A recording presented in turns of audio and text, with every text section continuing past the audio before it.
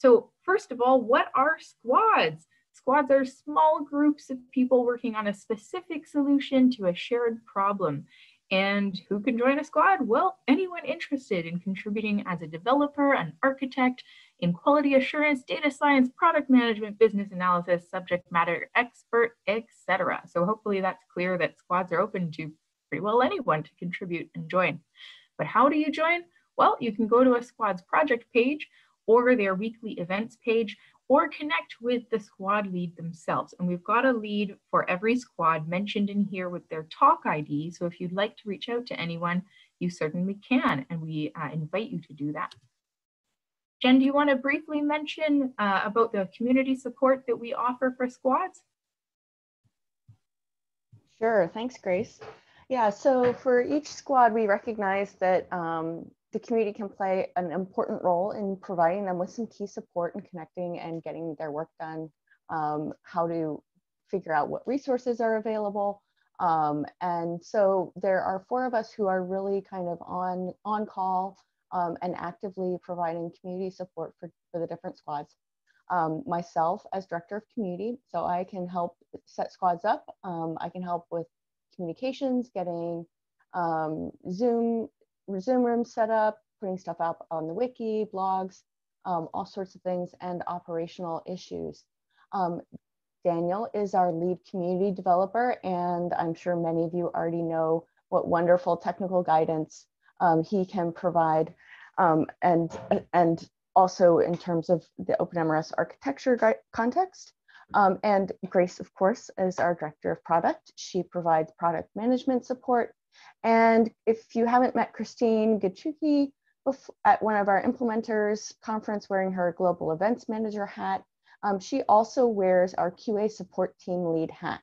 And she can provide guidance on QA processes, tools, and resources. And that team has been doing a lot of work around those over the last 9 months. So if you have a question about any of these different aspects and your squad needs some guidance or help, just reach out to one of us. Awesome, thanks so much, Jen. So we'll just continue on. First of all, everyone should be on the same page about presenter guidelines today. Number 1 is to respect time. So if you are going over 10 minutes, while I think your work is amazing, I'm going to have to cut you off. Secondly, your job is to help us see the big picture. Please help us understand why what you're working on is useful and how we can start to use it. And then finally, focus on the visuals. I know we have a slide deck today, but what we really want to do is show people what we're working on. And attendee guidelines. So whether you're a presenter or not, this applies to you. Please share the love, show your interest. Use reactions and comments in Zoom to share the work that excites you. While I'll be running through our deck today, Jen will be monitoring our reactions and comments, and we'll be keeping track of those as a way to measure what the community seems particularly excited about. Please listen closely. We'll try to have some time for short questions at the end, and share your feedback. Please, after this call, reach out to the squads and let them know your thoughts. That is very valuable.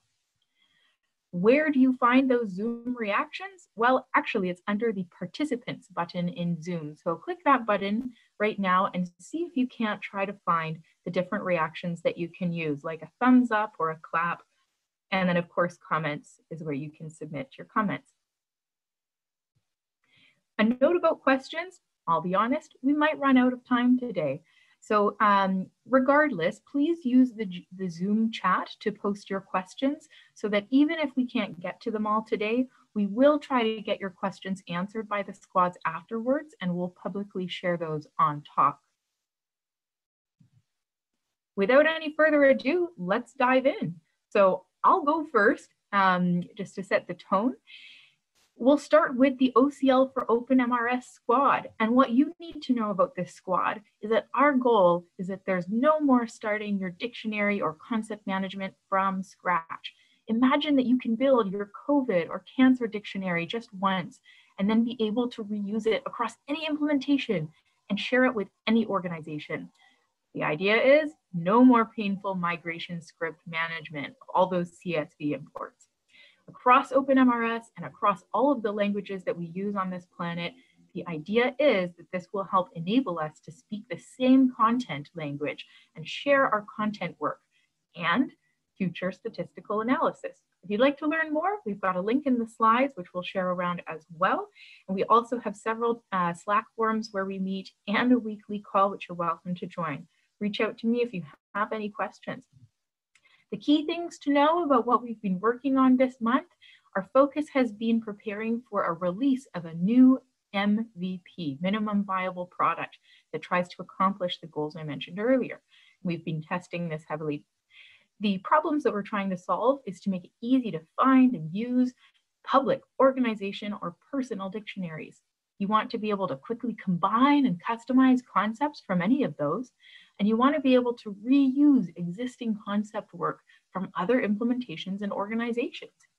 Our milestones in the squad, we're working hard towards an MVP release for the end of this month.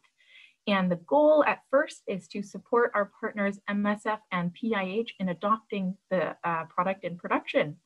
We are looking for other organizations who are interested to try out the MVP and share their feedback with us.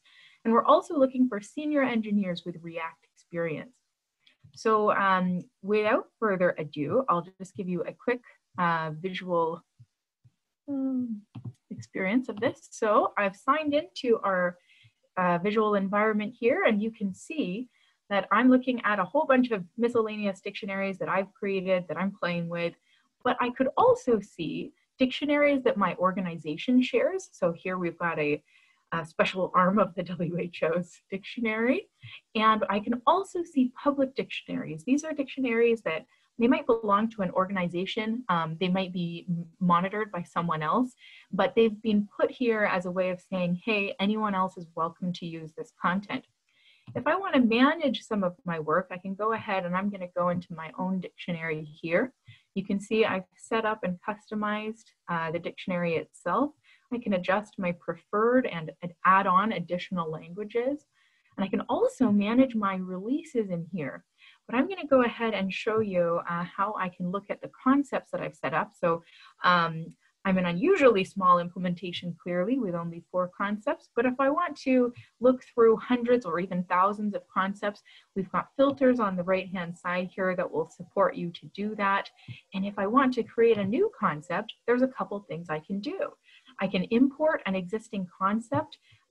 For example, if you currently use a large spreadsheet to manage your concepts, you can simply add the IDs in here and we will automatically walk you through the workflow to get your concepts all set up in this experience. If I want to create my own concept, that's no problem. I can go ahead and create a custom one and it'll walk me through the fields I need to fill out here. This is where I can also manage any mappings that need to happen. But what if I want to release this work that I've done? Oh, and I forgot to mention, if I want to use an existing concept, I can also pick concepts that exist in other dictionaries. And then I can edit those concepts without worrying that that will impact those other dictionaries. So now I want to release my amazing terminology work. So you can see I've already got a version that's being released. So I can go ahead and release a new version if I would like to. And I'm going to call it version number 2 and submit that. Now, I would like people to start using version number 2. So I'm going to release that. And in my particular situation, I'm concerned about version 1. So I'm going to unrelease it so that others can't access it. But should I want to turn it back on, that's no problem. So thanks for watching. That was a very quick demo of our OCL for OpenMRS MVP work. And I'll now share the screen. And if you did want to try out that demo, you are very welcome to. We would love to hear from you. The address is very simple and the password for the demo environment are here as well. So I'm going to hand it over now to Alan and Bashir to share with us about the Analytics Engine Squad and their work.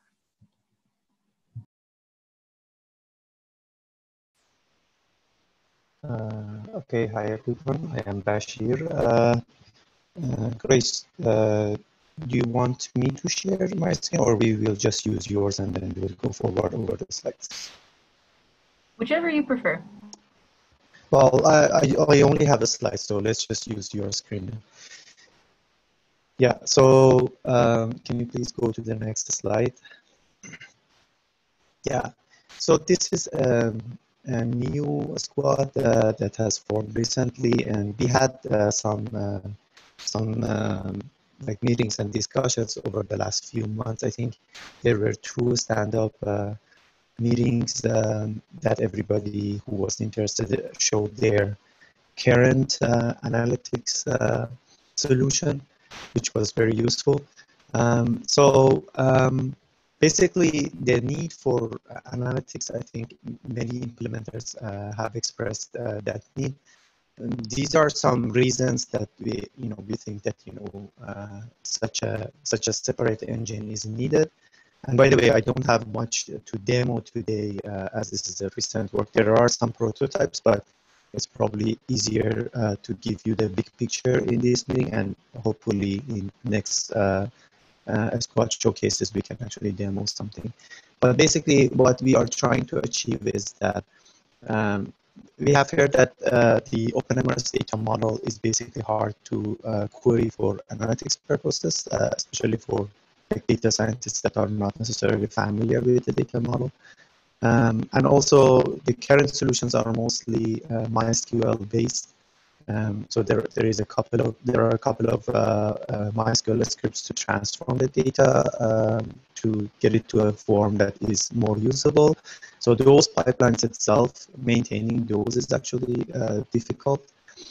And also, there are metrics and indicators that are common probably to many implementers. Creating those reports is also a difficult task. And because all of this is basically, most of it is basically happens in the MySQL environment, when people have more data, scalability becomes an issue as well. And finally, people have expressed that the analytics workloads may have a performance impact on the operational database. So, for example, they run those workloads overnight, and these kind of solutions to avoid that problem. So right now we are still in the phase that we are trying to understand what we should include in the MVP. So it's actually a good time to join the squad if you are interested. We have meetings on Fridays, and we are on Slack as well. Right now, the main implementer that we are working, I personally work for Google, and I am new to the OpenMRS community myself. But Alan, who is on the call from AMPAT, has been very helpful in helping us understand the current solutions, and AMPAT is the main driver user right now. So if you are interested to be the second user or the third user, we are actually looking for more implementers as well. So in the next slide, I go over the big picture. Can you please go to the next slide, Grace? Yeah, thank you. So as I said, there are some prototypes which basically is based on this big picture, but it's still far from production ready product. So on the left, we have OpenMRS and MySQL, and at the end, we want to get to some dashboards and reports based on that data. So the middle arrows in the middle, the blue arrows in the middle is our main focus. We will have 2 ways of extracting data from MySQL. One is through a continuous pipeline that anytime that a change happens in OpenMRS, it is transformed into the downstream analytics data warehouse. And we also have a bulk mode that, when people want to bootstrap their warehouse, they can actually run that to transform the whole data into that warehouse. So the current prototypes that we have worked on, like in the streaming case, they can work based on MySQL bin logs or Hibernate interceptors, but we have heard from people that the bin log way and the Bzium is actually preferred. So we will probably completely switch to do that. And the bulk pipelines that we have right now, again, they can work off of directly the DB tables or the APIs in OpenMRS, but it's probably more likely to eventually to be mostly based on the database itself directly. And when I say the data warehouse, it's basically anything that can handle analytics workloads. And also one other pathway that is shown in this slide and we have envisioned is that we should be able to integrate multiple OpenMRS installations into a single data warehouse. So if people have installations in tens of clinics, they can actually bring all the data into the single data warehouse. So if you go to the next slide. So as I was saying, that the data warehouse is basically have some specifications, but the actual underlying engine will have different choices. So we definitely want to support SQL. So whatever data warehouse that we pick, although there might be other APIs as well, but we want that to support ANSI SQL. And the second important factor is that we want it to be horizontally scalable. Such that performance becomes no issue if people can afford more nodes. But at the same time, we want to support a wide range of scalability setups from the cloud on one end and to a single node to the other side of the spectrum. And of course, we want to support local clusters as well. So if people can have like a Spark cluster, for example, we want to have at least one solution that can work on that setup as well. So, and finally, on the next slide, yeah. So we want to be flexible to support various types of data that people may have, and it might be custom and it might be specific to their implementation. So we should be able to bring those we should have that flexible to bring that data into the data warehouse. But at some point we need to pick a schema for the data warehouse. And that's actually one of the bigger challenges that I have had over the last few months to figure out what is the right schema. Right now, I don't know the answer. I'm not sure if Alan knows the answer. I don't know if anyone knows an answer that is good for every implementation. So we have basically fall back to a standard, which is FHIR in this case. So we are actually, the schema that we have picked for the data warehouse is this SQL on FHIR, which is basically the FHIR resources, projected into like a SQL scheme. And as I said, people can bring their non-FHIR data as well.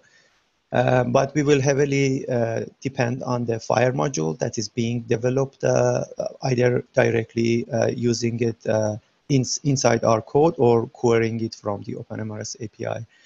And finally, we want people who are not comfortable with that format or with the schema and the API. So if they don't want to write the SQL query that you see on the right, we want to support a metrics API that have some of the metrics, standard metrics, for example, from PEPFAR implemented already, and people can just use the API to get their metrics with a few configuration parameters.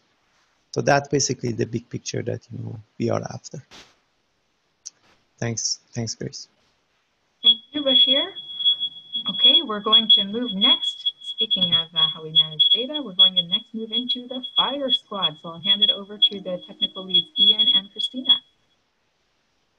So as you can see and are probably aware, FHIR is becoming a sort of increasingly common standard across the world for representing healthcare data. And the aim of our squad is to develop the tooling that we need in OpenMRS to support creating and exchanging FHIR resources with other systems for whatever purpose that might be. So things like the analytics engine FHIR was just talking about, but also things like maybe DHIS2, maybe insurance systems, healthcare registries, shared health records, and all that sort of thing. So that's kind of the focus of our squad. Right now, the main thing that we're doing is the main thing that we're working on is a module for OpenMRS that represents the OpenMRS data as FHIR resources. I think this is actually on the next slide.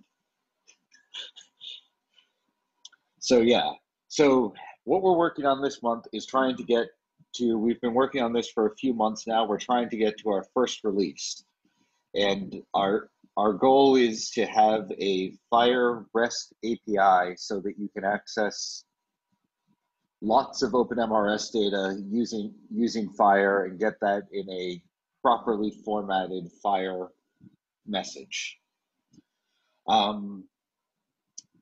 So I just have a very, very quick demo of some of the stuff that we've done here, if that's okay. Go for it, Ian. Screen is yours. There we go. And since what we've developed is an API, I'm going to show it to you through Postman. So this is a system I've set up with a not quite yet released version of our module. You can see we live under the very memorable URL, OpenMRS WS FHIR2 R4. And so the first thing I was thinking you might want to ask the system is, are there any patients in the system? And if so, how many are there? And you can see that you get this quite simple URL, you get this result bundle, which tells us there are actually 501 patients in the system.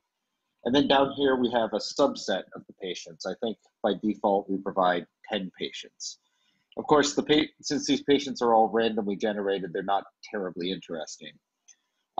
But you know, we can map in OpenMRS identifiers, we can map in names, gender, birth date, and all that sort of stuff.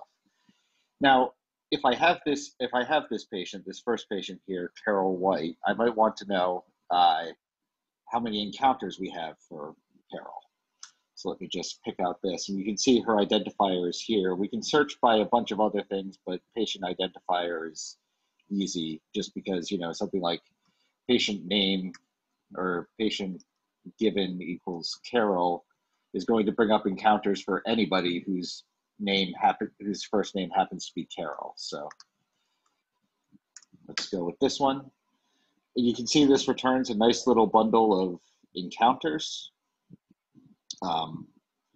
with some information about the encounter. There are these generated HTML views, which we don't really care about right now. But you can see it's for patient Carol White, it's at a location and all of that. And then if we want to get the observations for a given encounter, we can simply search like this. So I picked out an encounter ID that I happen to know has some observations that's still tied to this same patient. And we get, again, there are 8 observations associated with this. And if we scroll down, we can see all of these, excuse this part. We can see, you know, the code for what this observation is, the value for the observation, and the links to the encounter, the patient, all that sort of good stuff, right? More interestingly, I thought, well, so this first thing here is the patient's height in centimeters. I thought it might be more interesting if we were looking at maybe a longitudinal view of the patient's height. So here's a query that will query for our patient Carol White using the code for height from this system, and we'll sort it by date. And I've included summary equals data just so we exclude all the text stuff that was there before.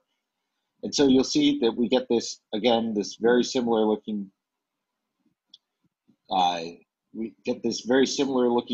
set of things, which are all observations of this patient's height over time.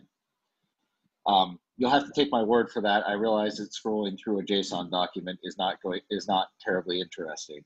So I thought I might, if I can figure out how to do this, give me one sec. I thought I might share this other screen with you, where I can make a very similar query against the same system and get back something a little bit more useful. So again, this is the same query for observation, looking for Carol White with the height sorted, and I'm going to use the JQ thing just to get the height values out of that. And so you can see here's a list of her height values over time. And if we could actually have a time dimension there, we don't. You can see, because this is fake and made up data, that her height not only varies quite widely, but very improbably from about a foot to 6 feet over a period of time. Hopefully that's not the case for any real patients, but this is just to demonstrate that we can get this data out and do something semi-useful with it. So thank you very much. Thank you, Ian. That's great.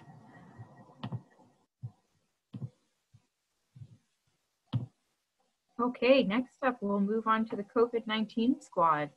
So just to frame the background of the squad, for our first few months as the pandemic kind of, became our new normal around the world, the squad was really a collaboration hub where ongoing work was being shared for feedback and collaboration. So for example, quite a few different forms and workflows to handle new COVID-19 care requirements were either set up or brought for subject matter expertise to the squad. But our focus is now shifting, just as much of the global focus around dealing with the pandemic is as well. So imagine, if you will, a more robust and easier to set up way of setting up your OpenMRS to DHIS2 pipeline. The idea is, frankly, more reporting standards are coming out for COVID, and we want to be ready to support both COVID reporting requirements and to invest in improvements in our OpenMRS to DHIS2 integration, so that this can be used for other issues as well, whether it's from managing HIV and TB in populations to future pandemic-related reporting. So for example, Partners in Health was very generous in how they shared and engaged within the squad with regards to their inpatient care changes in their software in response to COVID-19. And you can learn more at the link here in this slide. But where we're going now, we are now focusing on reviewing DHIS2 integration, and we are very interested in talking to implementers who have already been trying to handle more robust DHIS2 integration themselves. So if you've run into problems, or if you have things that you think might be interesting to share, we would love to hear from you. So right now we're looking through a couple different modules, as well as a couple different branches of different modules, to try to evaluate where those strengths are, so that we can offer a more robust integration. And along with that, we plan to provide more community awareness and training around what kinds of tools are actually out there that could support you and your implementation. Some of the problems that we're hoping to solve, and this is just a short list, the mapping between OpenMRS and DHIS2 can often be painful, and we want to help set up easier data import-export process related to DHIS2 reporting.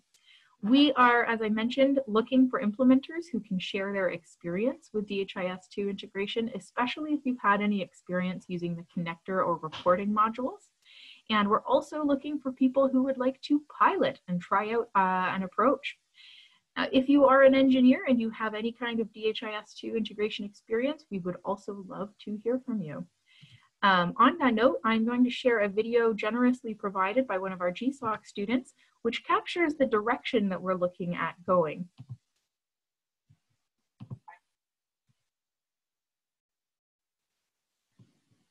Hi all, I'm here to do a demonstration on DHIS2 reporting module. So I have connected with the DHIS2 instance, and within this DHIS2 dashboard, I have created a new dataset named COVID-19 update. So I will explain about the structure of this data set a little bit.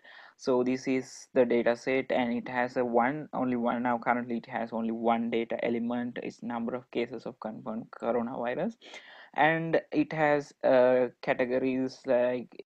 I'm getting some messages that others can't hear the sound. Can anyone hear this sound right now? I'm hearing the sound. Okay, I perfect. hear it Thank too. you. Yeah. Great. Okay, I'll carry on then. Age and gender, and we have 3 age groups here, and we have here we have both genders, male and female. Now so I have created a new dashboard as well. So this is the dashboard. So I just added some charts and stuff. So next let's export this data set using this import export option of DHSI2, and there's an option named metadata dependency export, and I select this data set, and I'm going to export it in XML format, and yeah, I don't need sharing, so I will export that. So it created a new file. So all we have to do is go to the module, and there's option to import a data set. So we can select the file I have downloaded, and I'm uploading it. So yes, I've uploaded it. So we can go to manage dataset section. It will display the uploaded dataset and as well as the previously uploaded datasets. So before posting the data, we have to map it. Now all we have to do is map this dataset with a report. So here I'll click on edit, and this will display all the available period indicator reports at OpenMRS. So I will choose this previously created report. Okay, if we open this report, you can see that all the I have added some indicators to represent these category option combinations here. So I'm just selecting and saving this all.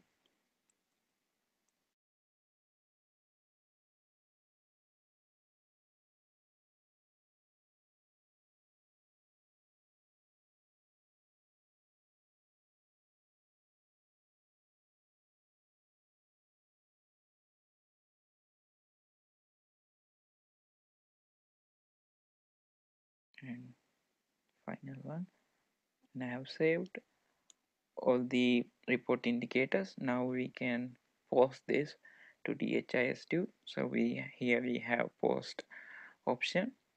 So next it will ask the location and the period. So this the data set I have created, the period type of the created data set is monthly, so it will ask to choose the month and the location. So we all the mapped locations will be here.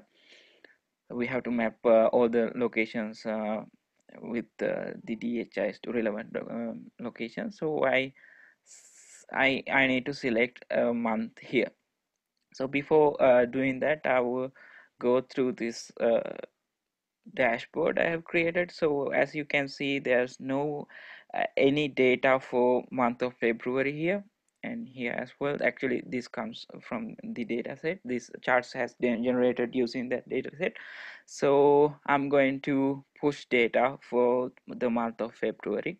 So I'm going to select February here and post data, and this will execute that report and post that data to the HISD. So we can here see that it have import new 6 data values. Okay, now here we have to regenerate analytics tables within DHIS2, and we'll refresh this.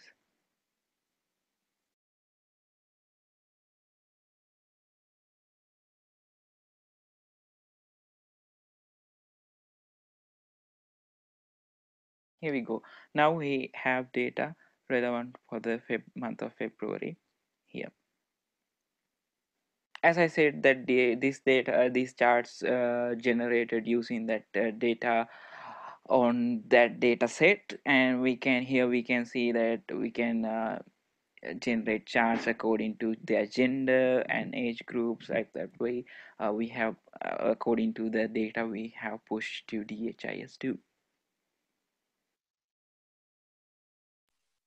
Okay, well, thanks so much to Jayasanka, our GSOC student, for putting that together.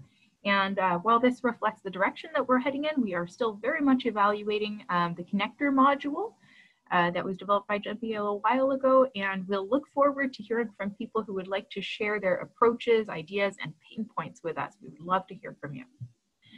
And last but not least, we have the Micro Frontend Squad. So I will turn it over to JJ to briefly describe the squad before we watch their pre-recorded demos.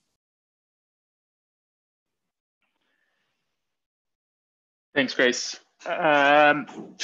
So I think Micro Frontend Squad formed more than a year ago now, and the goal was to figure out how to create a migration pathway from our current UI to using more modern Java frameworks in a way that leveraged a microservice architecture, which essentially lets us bring things in and out a little bit more easily without worrying about breaking the rest of the system, and gives different teams the independence to choose the technologies they want. And to work kind of alongside the rest of the application rather than creating lots and lots of dependencies from within it, as a monolith tends to arrive at. I'm not going to speak too much on the micro frontends kind of problems right now. We have a number of demos that different members of the community have put together on their work within our squad. Do you want to just go to the next page? So I think this basically covers kind of what we've been trying to do. And I'd rather use the time on demos moving forward. Grace, do you mind? I put the demo, oh, looks like you've done it already. All right, so go for it. I think we have 6 demos, or maybe 5. Different details and data about a patient that can then be used. My name is Nick Hill. I'm a developer from ThoughtWorks, and I'm going to give you a brief overview of the patient registration micro frontend module. So me, alongside other people from ThoughtWorks and the OpenMRS community, have been working on building this patient registration module that at the forefront is essentially a patient registration form that allows you to capture different details and data about a patient that can then be used for later use. So essentially how this works is, what makes it special is that you can supply a thing called a config file. This allows you to configure your patient registration module so that you can capture the types of data, you can specify the data, you can specify the types of fields you wish to show, how you want to display those fields, are they mandatory, the types of validation, and you can then supply this to other instances of your micro frontend application, and they will have the same configuration. So essentially what this allows us to do is to expand and really make patient registration extensible and flexible for your needs. And how this integrates into the system, as this is a micro front end, how this works is this is a module and it plugs in. I'm just going to pause for a moment because I'm getting comments about the audio. Is anyone else finding it difficult to hear? I can hear it. It was quieter than I think when you were doing the demo before, when you ran it before. I can barely hear it at all. Yeah. Okay, then I'll just take one quick moment to adjust my settings here. My apologies. Yeah, I think it's just volumes. I pumped my volume up and I could hear it fine, but then you guys are all loud. We'll whisper. Okay, it doesn't look like there's any other settings I can actually change, so my apologies, but we'll work with what we've got here.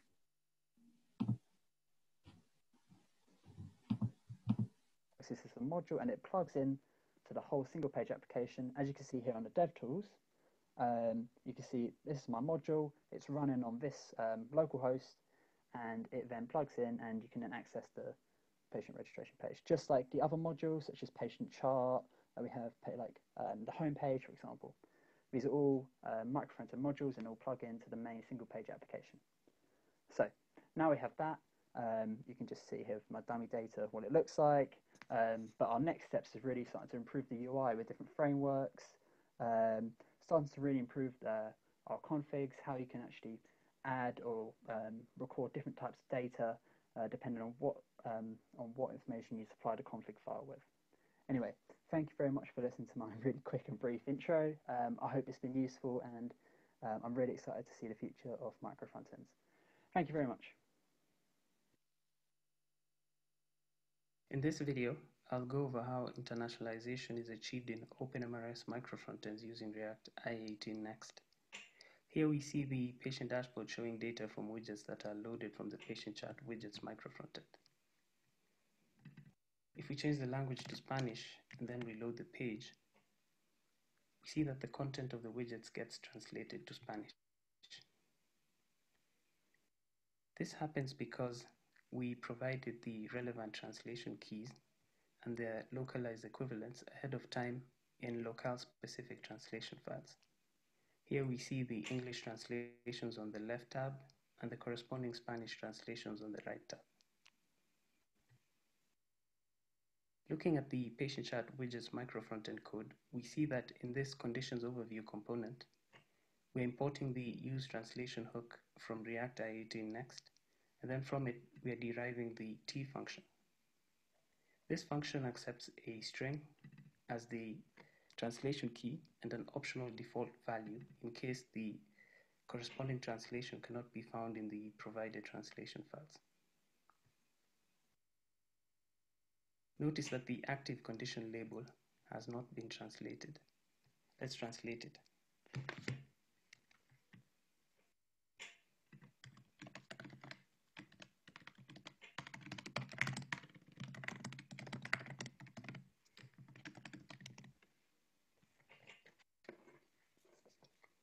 We'll wrap the camel case version of the string using the T function and provide the title case version as the optional default value. Heading back to the browser, we'll see that the active conditions label is properly translated. We'll also see that loading up the form, the conditions form rather, shows that translations are working as expected.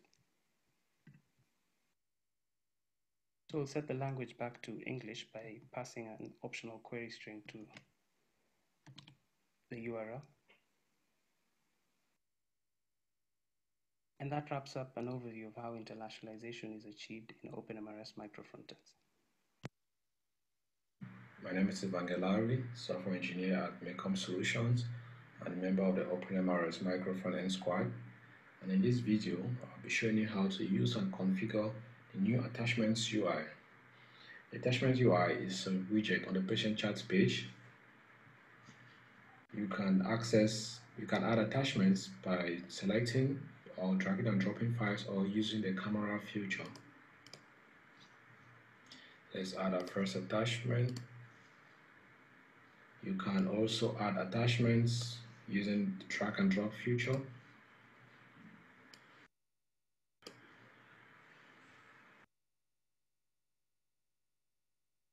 Now I will show you how to configure the attachment tab to either disable or enable it. Go to the patient charts repo, the two files you need to work with, OpenMRS ESM patient chart schema and the core views. So to get the tab on the page, you add this entry, position you want it. Currently it's the second tab on the page. You give it a label and a path and a view, which is a React component. You have to configure this view in the core views. So the first entry is the core widget definitions. You need to add the attachment overview component here, which is done at the bottom. Then you also need to add an entry to the core dashboard definitions, which is also at here at the end. So that is all you need to do to enable the attachments. widget on the patient dashboard page. To disable it, all you have to do is delete all these entries. There we go. Thank you.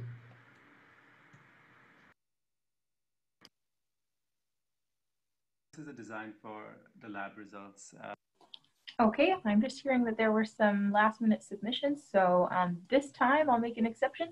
In general, we would like to receive submissions the day before if possible, just so I can set them up for the community. So I will just open, so the features that you're currently seeing are features that are in active development, and we're saving something interesting for the last, which is a feature that is currently in design.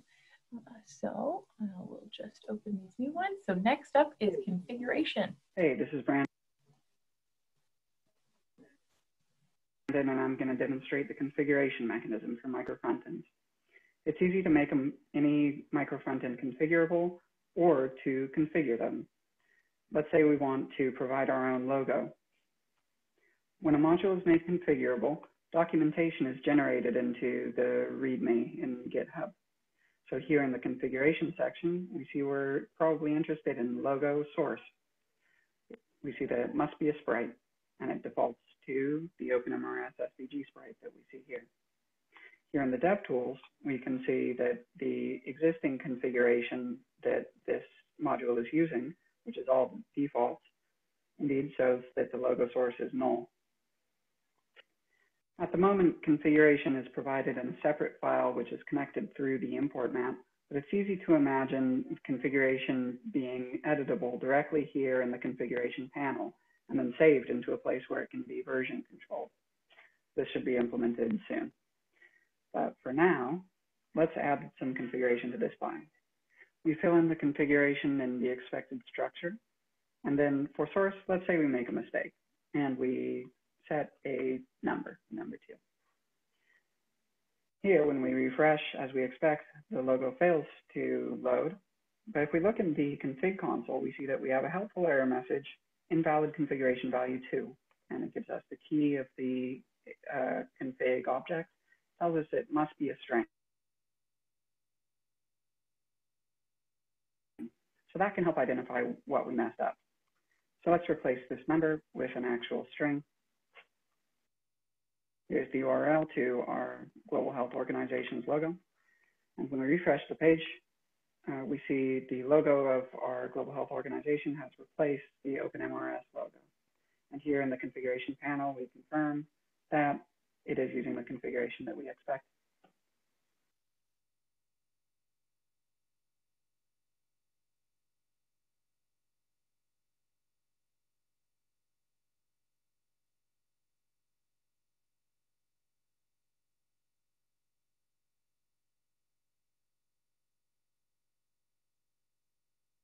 Hello, my name is Florian Rappel. In this video, I'll show you how development of a new micro frontend in the OpenMRS single page application world is possible. First, let's activate the DevTools. If we do that, via local storage set item, then we'll see the DevTools in the bottom right corner. This allows us now to add a new module. As a module name, we say add OpenMRS ESM sample app. And for the URL, we are using HTTP localhost 8080 OpenMRS ESM sample.js. This means we will lazy load the component when we need it. Let's try it out. We refresh it, and Hello World is already shown because it's been activated. And the nice thing is it only activates now on the login page. It doesn't activate anywhere else.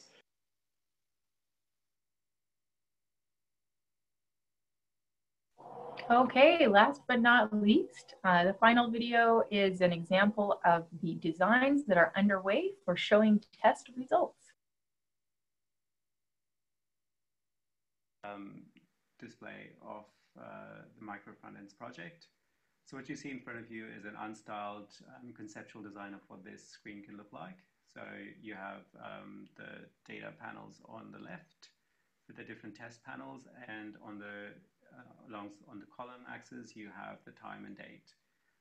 The panels have the test with reference ranges. Any abnormal values are in boldface. There is the ability to pin data if you're scrolling across different times and dates. So you could, for example, pin July 28th and then scroll across to earlier dates.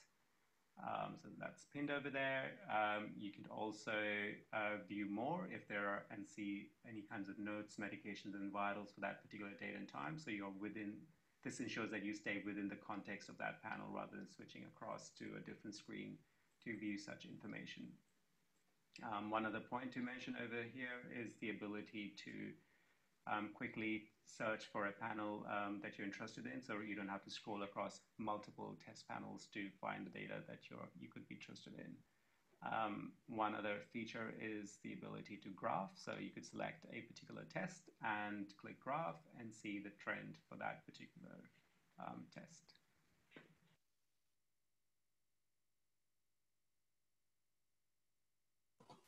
Thank you very much to the Micro Frontend Squad.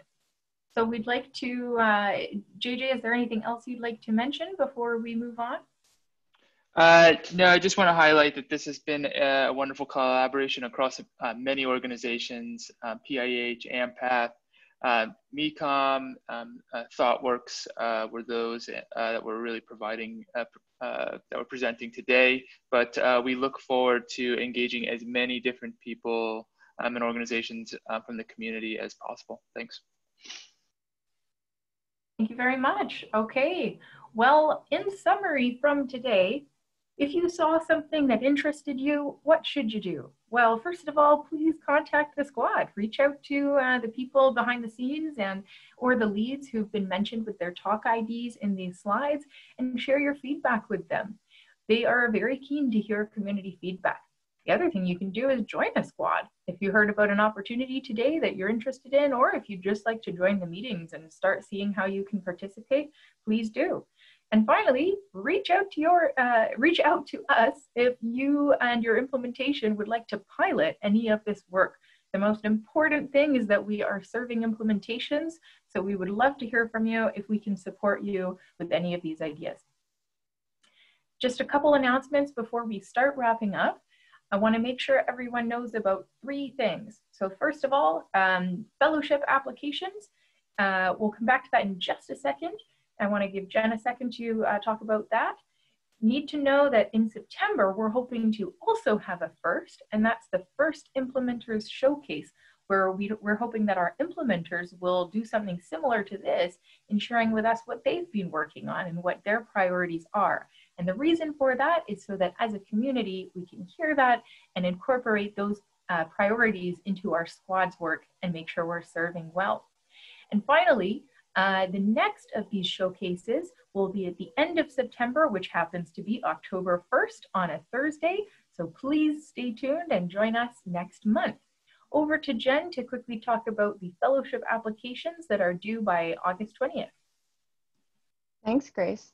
Yeah, for anybody who hasn't seen it, about a week ago, we posted fellowship applications and a description of the different fellowship opportunities we now have available. We've identified 3 projects that would make good fellowship opportunities for a fellow or 2 and a fellow mentor, some of which you've seen on here around FHIR messaging, patient level indicator reporting, and COVID-19. So those are the 3 projects we have identified. As I said, we're looking for a few fellows, 3 or 4 fellows, along with some fellow mentors to work with those fellows and really grow up their skills. Our hope is that this will really kind of fill in our mid dev level group, get some more people from dev 1, dev 2 up to dev 3, dev 4, and really kind of expand our capacity at that level. So these could be developer fellows, these could be QA fellows, these could be TPM fellows. Follow the link that Grace has provided on the slide and you can find out more, or you can contact me with any questions. Thanks so much, Jen.